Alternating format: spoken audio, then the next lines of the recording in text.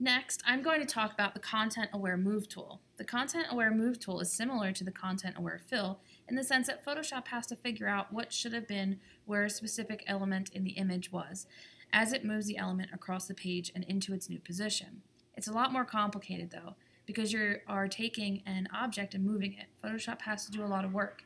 It has to simultaneously move the selected element, replace where it was in the image, and then make the moved content fit seamlessly into the new location. And so that's going to be a little bit more difficult. I want to just point out something that's not on the slide here. When you are using the Content-Aware Move tool, you may have to find it somewhere other than you're seeing it in my screenshot here. In my version of Photoshop, I have to push and hold the bottom of the Tools panel to be able to expand the flyout to select the Content-Aware Move tool. Yours might be hidden behind another tool on your Tools panel, so just keep that in mind.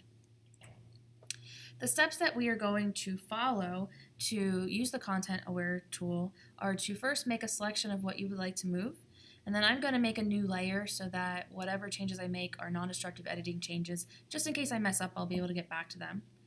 We can choose the Content Aware Move tool from the Tools panel like I showed you in the previous slide. And then it's important to sample all layers. So because I want to make the changes on a different layer that doesn't have any content, I need to select the Sample All Layers option from the options bar at the top of the screen. Once that's selected, you can click and drag your selection and you'll see it visibly move across the screen.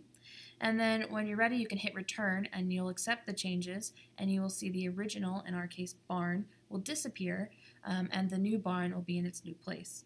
Now, it's never perfect the first time you do it, and it doesn't work right on all images, and so you'll see on our example here that after you move the barn, the wire or the power line that's in the background, it didn't work so well on that, and so I may have to do additional steps to get rid of the power line. And you can see that in the final version of this image, I have removed the power line from the background using Content-Aware Fill in conjunction with the Content-Aware Move tool that I used for the barn. I'm going to jump over to Photoshop and show you how this works. And so I have the same image that Whitney was just showing you, and she's already removed the fence posts. And so now I want to remove the barn. And so to add upon Whitney's non-destructive editing, I'm going to create a new layer so that my changes are on the new layer. And I am going to make let's grab the Content-Aware Move tool.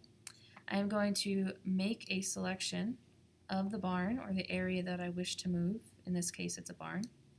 With it selected, I need to make sure that I'm on the new layer so that the changes apply to the new layer.